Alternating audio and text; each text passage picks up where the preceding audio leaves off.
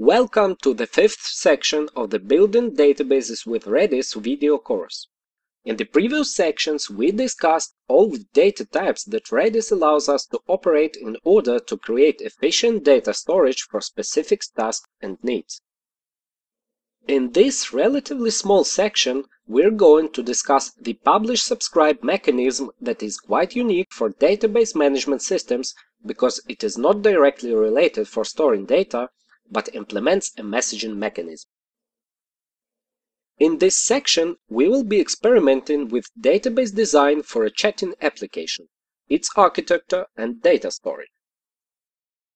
In this video, we won't discuss any application code in order to place more stress on Redis itself. Well, eventually, this is a video course on Redis, not on Python.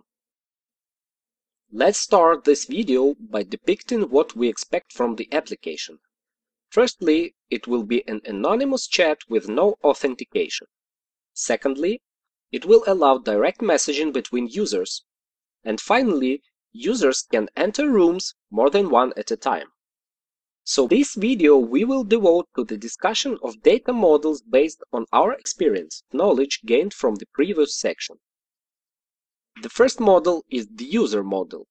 We have stated that our chatting application won't require any authentication, so basically what we want is just to inform somehow that the user with specific nickname is entering the chat server.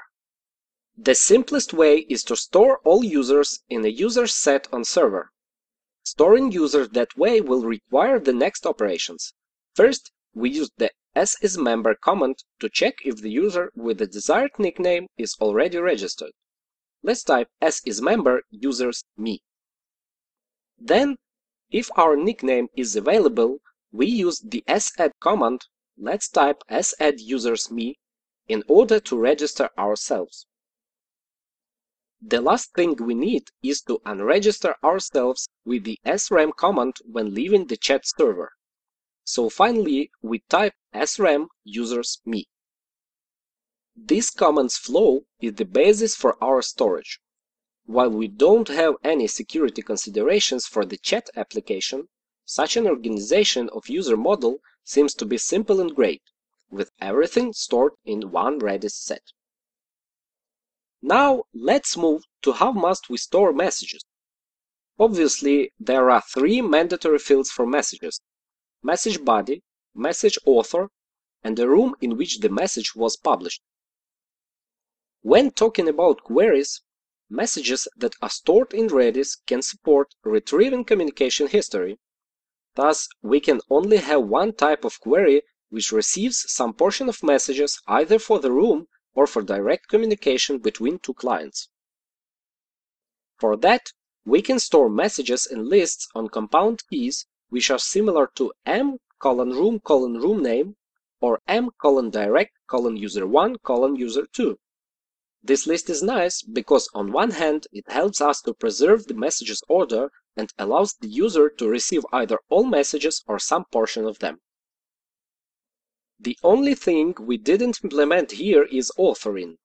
Like we use compound strings for keys, we can also use compound strings for values, so our message will look like this: author::message. That's all on messages, and at this point we are ready to move on to having users and message data storages implemented. As you can see, storages are extremely simple and only minimal number of queries for common chatting application tasks is required. So, we are ready to move to the next video in which we will learn how to perform messaging itself using built-in Redis publish-subscribe mechanism.